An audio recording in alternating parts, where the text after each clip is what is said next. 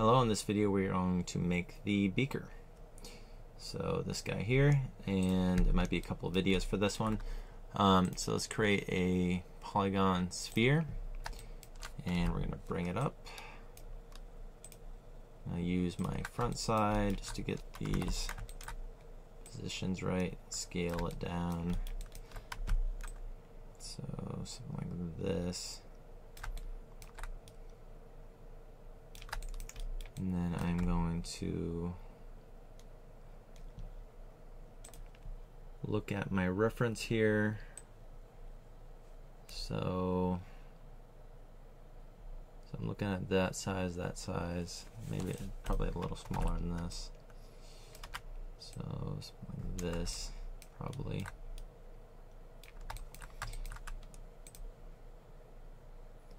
Look at the side. And let's look at the perspective.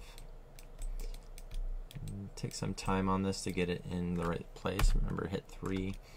So you'll see there's a space here. What I can do is I'm going to select this top arrow in my move tool, and then hold down middle mouse and move down, because I don't have to actually be seeing the move tool to move it when I select it like that. And use middle mouse. Okay, so that's good, and I'm going to leave it directly up and down, model it that way. So this part will be going straight up, and let's start. So let's go over here. So the annoying part about spheres is this thing here.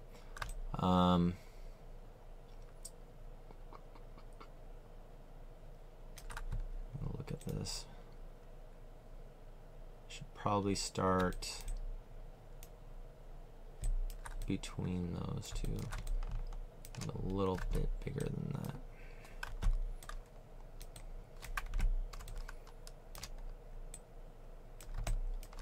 Like this. And then I'm going to select that vertex and hit Control F11. That converts my selection to the faces. And I'm just going to grow my selection by hitting Shift greater than. So taking some time to get used to those selection tools is not a waste of time. As you can see, it saves you time. In the long run, I use that quite a bit. Those hotkeys.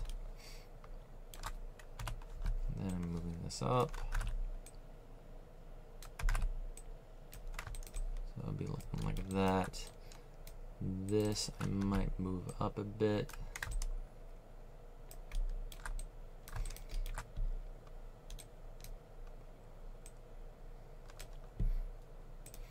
I put my reference on pure rough just because I was getting annoyed with having to go back and forth. I just want to see it while I'm working.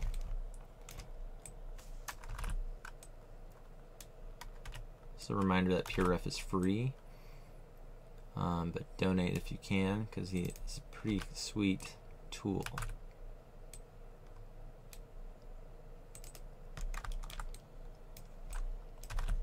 Let's scale this down a bit. Trying to get that spot thing looking close to my reference. Okay, that's fine. And then I'm going to delete this end, just because I don't think I'll be able to get what I want with all that geometry. I'm just going to extrude the outside edge. Scale out. G, move it up. Scale it out. G.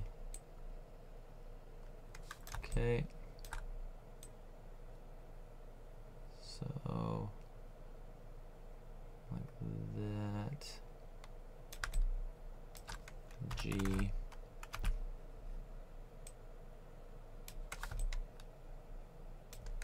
okay, so maybe I don't need that last one.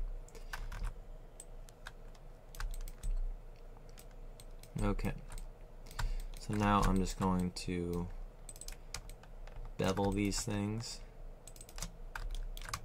and shape it a bit more.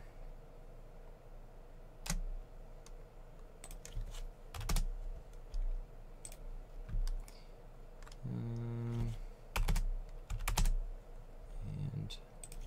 second of 2.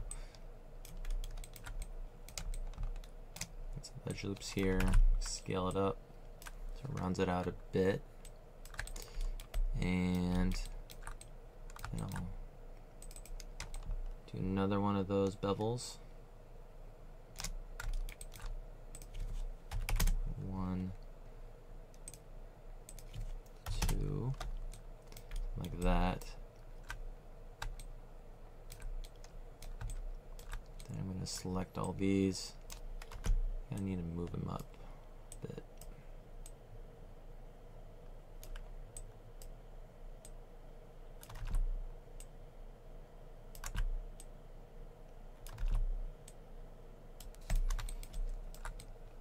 So I think that's pretty close.